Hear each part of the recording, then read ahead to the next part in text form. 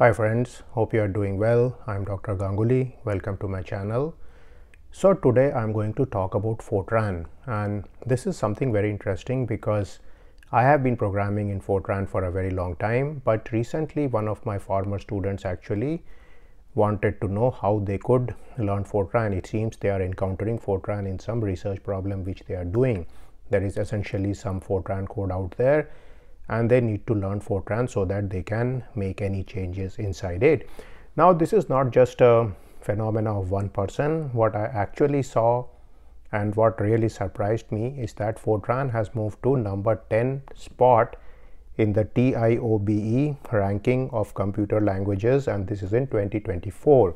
So according to this ranking, the languages which are ranked here are number 1 Python, number 2 C, number 3 C++, number 4 Java, number 5 C Sharp, number 6 JavaScript, number 7 Visual Basic, number 8 Go, number 9 SQL, and number 10 Fortran. So this is very surprising that a language which was actually created in 1957 is still going strong. So what has happened that Fortran has made a comeback?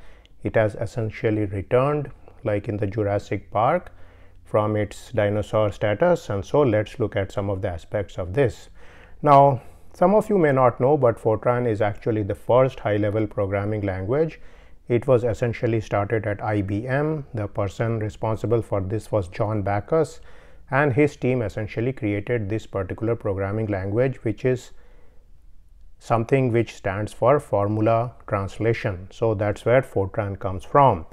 Now even today, if you actually are somebody who is interested in jobs in National Lab or somebody who is connected to National Lab, to various research institutions and even very large companies, you will often encounter Fortran code sitting out there. And there are many reasons for this. Of course, a lot of numerical and computation and scientific computation was actually done in Fortran, and so what happened is that these codes stayed on for a long time. People keep making changes to them and they keep running these codes because they essentially perform a lot of simulation tasks. Now what many Fortran codes have is that they have access to a library known as the IMSL library, and this is essentially a collection of various subroutines which are out there which do a lot of numerical programming, a lot of scientific computing. So if you are somebody who is trying to do things related to scientific programming at a high speed, then Fortran is a good language to go for. And in fact, many of the world's powerful supercomputers are primarily or often running Fortran codes. Now let us look at different aspects which have led to the resurgence of this language. So number one thing is the huge need for scientific computing, and in fact what has happened is that the coming of age of machine learning, deep learning, etc. has made scientific computing even more important. So many people actually want to link various simulation codes, various physics-based modeling codes to actually the new algorithms which have come up in machine learning, in surrogate modeling, in optimization, and so on. And if you are somebody who knows Fortran, who can use Fortran, this is going to be very convenient for you. Now of course Python can do a lot of these things. There is NumPy, there are different libraries out there in Python such as SciPy, but most of you know that Python is a relatively slow language because it is an interpreted language. So that problem is not there in Fortran. Fortran is very fast. Now of course Julia is very comparable. Julia can do very well, but as I have mentioned in a video I have made previously on Julia, it's a very new language, so the legacy codes are still out there in Fortran, and so it's much easier to actually change these Fortran code than write these millions of lines of code in Julia or Python. So that's something to keep in mind. If you are somebody who is working in high performance computing, you may be using the different processors brought out by companies such as Intel, NVIDIA, and so on, but you are still often going to need Fortran to run these computational science and engineering type of problems, especially if you do uncertainty quantification, Monte Carlo simulations, and so on. Fortran may be useful for you. Now let us look at Fortran with respect to the other programming languages. So I would say Fortran actually is a very simple programming language. It's very condensed, it's relatively much smaller than, I would say, C, C++, or certainly Python. And some of the newer languages such as C++, Java, and so on have various programming features such as the OOP paradigm, which make them quite complex. Now, many a time you can actually do scientific programming without knowing any of these advanced new methods which have come up in the computer science domain. So what does Fortran give you? Fortran gives you various different strategies for programming. For example, you have the very famous do loop. So in Fortran, this is written as a do continue statement. You also have the while loop. And one of the advantages of Fortran is that when you are using matrices and vectors, you can essentially start from 1, 2, 3, 4 all the way to n. So unlike in some of the newer languages, you do not have to start from 0 as the index there. So that is something which you will find in some of the newer languages such as Python and so on, which is a departure from the actual way we write these matrices in terms of mathematics. So in mathematics, whenever you are talking of some matrix, the ijth element of that particular matrix is essentially the same which you get in Fortran here. Now Fortran has some interesting features. For example, the variables which start with I, j, k, l, m, n, they are supposed to be integer variables, and the remaining variables are real variables. But you can also implicitly or explicitly define these particular variables, and you can not take the implicit definitions which are out there in Fortran itself.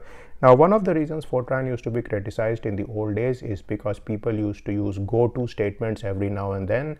And so if you are somebody who reads very old Fortran programs, you will go for a long distance, and then after some time you will encounter a go to 70 or a go to 50 or some statement like that, and then you will see you will go back somewhere far out in front of the computer program, then you will go for some distance again, then you may once more encounter a go to statement. So these are very difficult to peruse, and especially if you have any bugs, then go tos can be problematic. But actually you can program in Fortran without using any of these go to statements and so on. So that's something which style is possible. That's up to you. Now there have been various versions of Fortran out there. There was Fortran 4, there was Fortran 77, there is Fortran 90, and so on.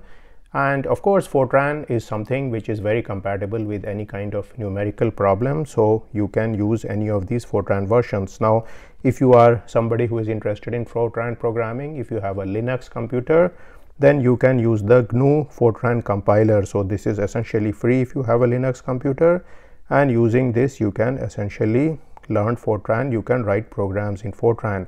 Now there are some dedicated web page to Fortran, there are Fortran tutorials and so on. And like I mentioned before, if you are somebody who is interested in getting a job in some research lab, working on various strategic and secret projects, you may be somebody who will be required to learn Fortran down the road. Now interestingly, the book which I used to learn Fortran a very long time ago, that is the Fortran book by Rajaraman, that is still being published. I think it is in the 51st edition right now, or print. It's actually this book here. Hope you can see this. So there are of course a few books out there now with Fortran. So this is one of the books which was very prevalent as far as the Indian system was concerned, and so many of us essentially learned Fortran from this book, Computer Programming in Fortran by V. Rajaraman. So if you are somebody who is interested in going deeper into Fortran, you can certainly peruse this book. And if you are very interested, I can make a short tutorial on Fortran sometime. If you are interested, please leave comments on this video, so then I will put some work on that particular endeavor. I'll leave a few videos on the end screen. Make sure you look at them so that you understand more about languages such as Julia, Python, and also Matlab. Now Matlab of course is very useful, you all know that, you use it, but do remember that Matlab can often be very expensive and legacy codes are still written in Fortran. So if you are somebody who wants to take a particular legacy code, maybe add Monte Carlo simulation to it, maybe put it in an optimization framework, maybe do reliability based optimization or robust optimization on that, you are going to be somebody who needs the Fortran programming language.